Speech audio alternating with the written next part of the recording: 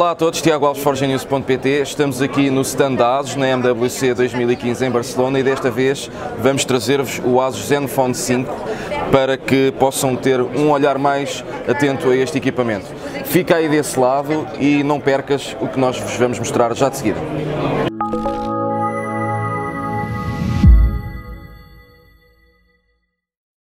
Ora, temos então aqui o Asus ZenFone 2, é um equipamento bastante interessante. O Asus ZenFone 1 foi um enorme sucesso, principalmente no Brasil, e esperemos que este modelo continue a ser também um enorme sucesso, até porque tem uma construção bastante interessante. Vamos então passar a olhar mais pormenorizadamente ao equipamento. Trata-se então de um equipamento com um ecrã de 5.5 polegadas, com resolução Full HD 1080p. Temos então aqui, deste lado, não temos nada, aliás, deste lado é limpo, sem qualquer tipo de botão. Deste lado também não tem qualquer tipo de botão, apenas aqui a ranhura para que possamos retirar a parte traseira. Aqui na parte de trás temos então um design que é-vos familiar, porque é muito idêntico ao LG G3, com a diferença de não ter o botão de ligar e desligar ali no meio. Eu vou-vos mostrar o meu G3 para comparar. Como podem ver, temos então aqui temos o botão mais e menos e o botão de power, e aqui apenas é o botão mais e menos. Até a própria cor, existem várias versões, várias cores aliás, e até a própria cor é bastante semelhante, apesar do LG ser um pouco mais escuro. Continuando no Asus, que é isso que nós vos estamos a mostrar agora, temos então aqui uma câmara de 13 megapixels com autofocus e com flash dual tone. Temos também aqui na parte de cima, lá está o botão de power, que não está incorporado aqui, está então cá em cima. Não é propriamente o mais eficaz, ou seja, o mais bem posicionado, porque como o telefone é relativamente grande, já para acedermos aqui temos que, se repararem, até nos pode escorregar e cair.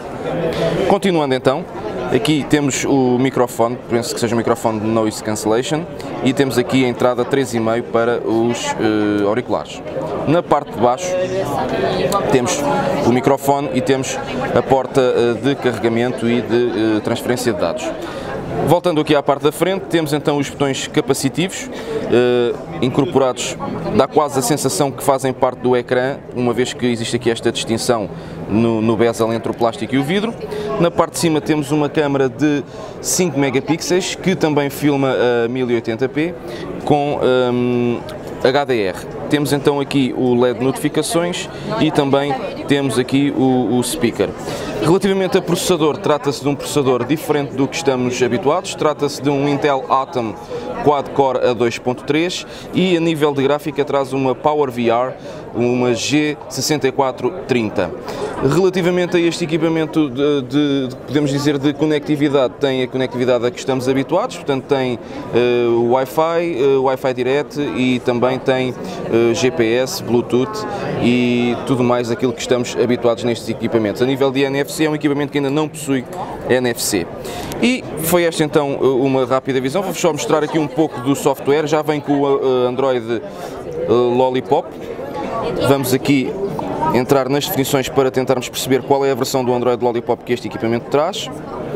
Vamos então aceder aqui, exato, é a 5.0, portanto, temos visto em alguns equipamentos já a 5.01 e a 5.02, esta é a versão 5.0 do famoso chupa-chupa da Google.